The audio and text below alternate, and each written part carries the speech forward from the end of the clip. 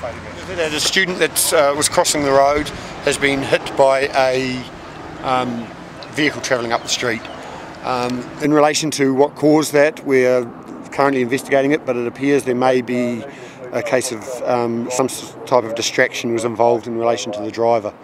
Investigations are being undertaken to identify what that was. The victim's currently at the hospital. She is in a critical condition. Driver's being spoken to by police. She is distraught, rightly distraught in relation to what happened.